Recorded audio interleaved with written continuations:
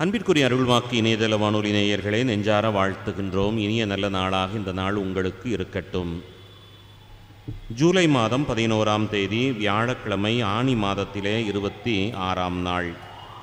புனித பெனடிக்ட் என்கின்ற தூயவரது திருநாளை திருச்சபையோடு சேர்ந்து கொண்டாட இன்றைக்கு நாம் அழைக்கப்பட்டிருக்கின்றோம். அன்பிற்குரிய அருள்வாக்கு இணையதள வானொலி நேயர்களே, பொதுக்காலத்தினுடைய 14வது வாரத்திலே வருகின்ற வியாழக்கிழமையாகி இன்றைக்கு தொடக்க நூலிலிருந்து நமக்கு தரப்பட்டிருக்கின்ற இந்த நாளுக்குரிய இறை வார்த்தையை இப்பொழுது ஆசிரியை திருமதி ரெக்ஸலின் அவர்கள் வாசிக்க கருத்தோடு கேட்டறிவோம். உயிர்களை காக்கும் பொருட்டே கடவுள் உங்களுக்கு முன்னே என்னை எகிப்துக்கு அனுப்பி அருளினார். தொடக்க நூலிலிருந்து வாசகம். அதிகாரம் 44, இறை வார்த்தைகள் 18 21, மேலும் 23 29, அதிகாரம் 45, இறை வார்த்தைகள் 1 5 வரை. அந்நாட்களில் யூதா யோசேப்பு அருகில் வந்து, என் தலைவரே, அடியேன் ஒரு வார்த்தை கூற அனுமதி தாரும். என் தலைவரை செவி சாய்த்தரலும். உம் அடியான் மீது சினம் கொள்ள வேண்டாம். நீர் பார்வோனுக்கு இணையானவர். என் தலைவராகிய தாங்கள் உம் பணியாளர்களாகிய எங்களிடம் உங்களுக்கு தந்தையோ சகோதரனோ உண்டா என்று கேட்டீர்கள். அதற்கு நாங்கள், எங்களுக்கு வயது முதிர்ந்த தந்தையும் முதிர்ந்த வயதில் அவருக்கு பிறந்த ஓர் இளைய சகோதரனும் உள்ளனர். அவனுடைய சகோதரன் இறந்துவிட்டான். அவன் தாயின் பிள்ளைகளில் அவன் ஒருவனே இருப்பதால் தந்தை அவன் மேல் அதிக அன்பு கொண்டிருக்கிறார் என்று தலைவராகிய தங்களுக்கு சொன்னோம். அப்பொழுதே தாங்கள், அவனை என்னிடம் அழைத்து வாருங்கள், நான் அவனை நேரில் பார்க்க வேண்டும் என்று உம் அடியார்களுக்கு சொன்னீர்கள். அதற்கு தாங்கள், உங்கள் இளைய சகோதரன் உங்களோடு வராவிட்டால் என் முகத்தில் விழிக்க வேண்டாம் என்று உம் அடியார்களுக்கு சொன்னீர்கள். உம் பணியாளராகிய எங்கள் தந்தையிடம் திரும்பியவுடன் என் தலைவராகிய தாங்கள் சொல்லியவற்றை அவரிடம் எடுத்துரைத்தோம். பிறகு எங்கள் தந்தை, நீங்கள் திரும்பி போய் நமக்கு கொஞ்சம் உணவுப் பொருள் வாங்கி வாருங்கள் என்றார். நாங்கள் எங்களால் போக இயலாது, எங்கள் இளைய சகோதரன் எங்களோடு சேர்ந்து வந்தால் மட்டுமே புறப்படுவோம், வராவிட்டால் இவன் இல்லாமல் நாங்கள் அவர் முகத்தில் விழிக்க மாட்டோம் என்றோம். உம் பணியாளராகிய எங்கள் தந்தை எங்களிடம், என் மனைவி எனக்கு 2 பிள்ளைகளையே பெற்றெடுத்தாள் என்று உங்களுக்கு தெரியும். ஒருவன் என்னை பிரிந்து வெளியே சென்றான், அவன் ஒரு கொடிய விலங்கால் பீறி கிழிக்கப்பட்டான் என்று நினைத்து கொண்டேன், ஏனெனில் இதுவரை அவனை காணவில்லை. இப்பொழுது நீங்கள் இவனையும் என்னிடமிருந்து பிரிக்கிறீர்கள். இவனுக்கு ஏதாவது ஆபத்து நேரிட்டால் நரைத்த முடியுள்ள என்னை துயரத்துக்குள்ளாக்கிய பாதாளத்திற்குள் இறங்கச் செய்வீர்கள் என்றார். அப்பொழுது யோசேப்பு தம் பணியாளர் அனைவர் முன்னிலையிலும் இதற்கு மேல் தம்மை அடக்கிக் கொள்ள முடியாமல், எல்லோரும் என்னை விட்டு வெளியே போங்கள் என்று உரத்த குரலில் சொன்னார். யோசேப்பு தம் சகோதரருக்கு தம்மை தெரியப்படுத்தும் பொழுது வேற்று மனிதர் எவரும் அவரோடு இல்லை. உடனே அவர் கூக்குரலிட்டு அழுதார். எகிப்தியர் அதை கேட்டனர். பார்வோன் வீட்டாரும் அதை பற்றி கேள்விப்பட்டனர். பின்பு அவர் தம் சகோதரர்களை நோக்கி, நான் தான் யோசேப்பு, என் தந்தை இன்னும் உயிரோடு இருக்கிறாரா என்று கேட்டார். ஆனால் அவரை பார்த்து அவர் சகோதரர்கள் திகில் அடைந்ததால் அவர்களால் பதில் சொல்ல முடியவில்லை. ஆனால் யோசேப்பு தம் சகோதரர்களை நோக்கி, என் அருகில் வாருங்கள் என்றார். அவர்கள் அருகில் வந்தவுடன் அவர், நீங்கள் எகிப்திற்கு செல்லுமாறு விற்ற உங்கள் சகோதரனாகிய யோசேப்பு நான் தான். நான் இங்கு செல்லுமாறு நீங்கள் என்னை விற்றுவிட்டது குறித்து மனம் கலங்க வேண்டாம், உங்கள் மீதே சினம் கொள்ள வேண்டாம். ஏனெனில் உயிர்களை காக்கும் பொருட்டே கடவுள் உங்களுக்கு முன்னே என்னை எகிப்திற்கு அனுப்பி அருளினார் என்றார். ஆண்டவரின் அருள்வாக்கு. இறைவனுக்கு நன்றி. நேயர்களே, இந்த நாளுக்குரிய பதிலுரை பாடலானது தாவீதரசரது திருப்பாடல் 105 தரப்பட்டிருக்கிறது. செல்வி அமலி பாத்திமா அவர்களோடு சேர்ந்து திருப்பாடலை சொல்லி துதிப்போம் இறைவனை. திருப்பாடல் 105. ஆண்டவர் செய்த வியத்தகு செயல்களை நினைவு கூறுங்கள். ஆண்டவர் செய்த வியத்தகு செயல்களை நினைவு கூறுங்கள். ஆண்டவர் செய்த வியத்தகு செயல்களை நினைவு கூறுங்கள். ஆண்டவர் செய்த வியத்தகு செயல்களை நினைவு கூறுங்கள். நாட்டில் அவர் பஞ்சம் வரும்படி செய்தார். உணவெனும் ஊன்றுகோலை முறித்து விட்டார். அவர்களுக்கு முன் ஒருவரை அனுப்பி வைத்தார். யோசேப்பு என்பவர் அடிமையாக விற்கப்பட்டார்.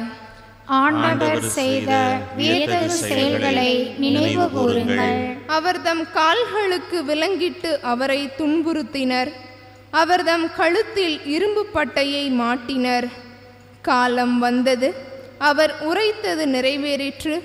ஆண்டவரின் வார்த்தை அவர் உண்மையானவர் என மெய்ப்பித்தது. ஆண்டவர் செய்த வியத்தகு செயல்களை நினைவு கூறுங்கள். மன்னர் ஆள் அனுப்பி அவரை விடுதலை செய்தார். மக்களினங்களின் தலைவர் அவருக்கு விடுதலை அளித்தார். அவர் அவரை தம் அரண்மனைக்கு தலைவராக்கினார். தம் உடைமைகளுக்கெல்லாம் பொறுப்பாளராக ஏற்படுத்தினார்.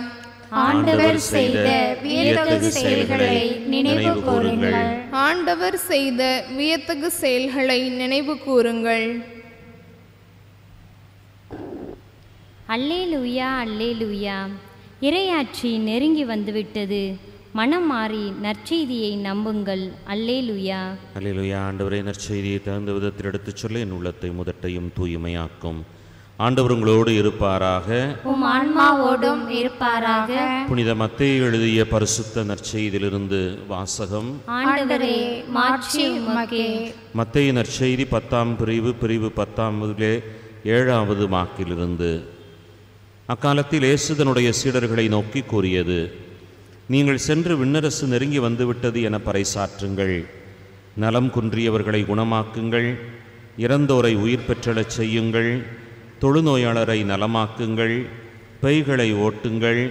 கொடையாக பெற்றீர்கள், கொடையாகவே வழங்குங்கள். பொன், வெள்ளி, செப்புக்காசு எதையும் உங்களது இடைக்கச்சைகளிலே வைத்து கொள்ள வேண்டாம். பயணத்திற்காக பையோ, 2 அங்கிகளோ, மிதியடிகளோ, கைத்தடியோ எடுத்துக்கொண்டு போக வேண்டாம். ஏனெனில் வேலையாள் தம் உணவுக்கு உரிமை உடையவரே. நீங்கள் எந்த நகருக்கோ ஊருக்கோ சென்றாலும் அங்கே உங்களை ஏற்ற தகுதியுடையவர் யாரென கேட்டறியுங்கள். அங்கிருந்து புறப்படுகின்ற வரை அவரோடு தங்கியிருங்கள். அந்த வீட்டிற்குள் செல்லும் பொழுதே வீட்டாருக்கு வாழ்த்து கூறுங்கள். வீட்டார் தகுதியுள்ளவராய் இருந்தால் நீங்கள் வாழ்த்திக்குரிய அமைதி அவர்களது மேல் தங்கட்டும். அவர்கள் தகுதியற்றவர்களாயிருந்தால் அது உங்களிடமே திரும்பி வரட்டும். உங்களை எவராவது ஏற்றுக்கொள்ளாமலோ நீங்கள் அறிவித்தவற்றிற்கு செவிசாய்க்காமலோ இருந்தால் அவரது வீட்டை அல்லது நகரை விட்டு வெளியேறும் பொழுது உங்களது கால்களிலே படிந்திருக்கின்ற தூசியை உதறிவிடுங்கள். தீர்ப்பு நாளில் சோதோம் கொமோரா பகுதிகளுக்கு கிடைக்கும் தண்டனையை விட அந்த நகருக்கு கிடைக்கும் தண்டனை கடினமாகவே இருக்கும் என நான் உறுதியாக உங்களுக்கு சொல்லுகின்றேன். கிறிஸ்துவின் நற்செய்தி. கிறிஸ்துவே, உமக்கு புகழ். நற்செய்தி வாக்கினால் என் பாவங்கள் அகல்வதாக. அன்பிற்குரிய அருள்வாக்கு இணையதள வானொலி நேயர்களே, ஞாயிறு அன்றைக்கு லூக்கா நற்செய்தியிலிருந்து வாசிக்க கேட்ட அந்த பகுதி இந்த நாளிலே மத்தேயு நற்செய்தியாளர் பகுதியிலிருந்து வாசிக்க கேட்டோம். கொடுக்கப்பட்ட ஒரு நல்ல அற்புதமான இந்த பகுதி ஒரு ஆழமான இறை செய்தியை நமக்கு சொல்லித் தருகிறது. பணியாளர் என்பவர் தன் மக்களுக்கு எப்பொழுதுமே அவர் அவைலபிலிட்டி என்று ஆங்கிலத்திலே கூறுகின்ற அந்த வார்த்தைக்கேற்ப எப்பொழுதுமே அந்த பணித்தளத்திலே ஆயத்தமாய் தன் மக்களை சந்திக்க அவர் இருக்க வேண்டும் என்பது அவசியமான ஒன்று. இதைத்தான் நாம் இந்த நாளிலே அறிய பார்க்கின்றோம். எந்த நகருக்கு ஊருக்கு சென்றாலும் அங்கேயே தங்கியிருங்கள். அந்த மக்களுக்கு பணிவிடை செய்யுங்கள். ஏனென்றால் உழைப்பவர் கூலிக்கு உரிமை உடையவரே. எனவே நீங்கள் அந்த நகரிலே தங்கி அங்கேயே இருந்து பணி செய்ய வேண்டும். இது மிக அவசியமான ஒரு பணி. இந்த காலகட்டத்திலே பணியாளர் என்பவர் தன்னுடைய பணித்தளத்திலே தங்கி இருந்து எந்த நேரத்தில் யார் எப்பொழுது தன்னை தேடி வந்தாலும் அவர்களுக்கு தான் ஆயத்தமாய் இருந்து பதில் கொடுக்க வேண்டியது மிக அவசியமான ஒரு பணியாளருக்கு இருக்க வேண்டிய ஒரு நல்ல அற்புதமான பண்பு என்பதைத்தான் இந்த இறை செய்தி நமக்கு மிக அழகாக கற்றுத்தருகின்றது. அதே வேளையிலே மற்றொரு காரியத்தையும் நாம் படிக்க பார்க்கின்றோம். ஞான மேய்ப்பர்களுக்கு நம்மாலான உதவி செய்ய வேண்டும் என்று சொல்லி திரு அவையினுடைய சட்டதிட்டங்களிலே ஒன்றாய் இருப்பதை பார்க்கின்றோம். தங்களது பணித்தளத்திற்கு வருகின்ற பணியாளர்களை ஏற்று அவர்களுக்கு உரிய மரியாதையை கொடுத்து அவர்களுக்கு நம்மால் என்ன செய்ய முடியுமோ அந்த நல்ல பணிகளை செய்து கொடுப்பது என்பதும் ஒரு பணித்தளத்திலே இருக்கின்ற நம்பிக்கையாளர்களுக்கு இருக்க வேண்டிய ஒரு நல்ல பண்பு என்பதனை ஆண்டவர் இயேசு மிக தெளிவாகவே கற்றுத்தருகின்றார்.